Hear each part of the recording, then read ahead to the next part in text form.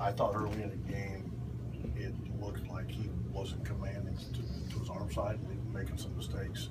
Fortunately, he kind of kept it to one each time, and then he found himself and really started, pitching and, kept him off the barrel and, put up some zeros and got us to a point where, he was, I think, 85, and that was probably plenty, but really competed, did a good job. What did you think of Yan Gomes and his ability to tie it up with a few homers?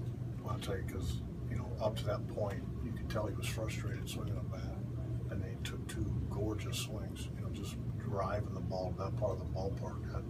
And again, it changed the game twice for us. Let us keep playing.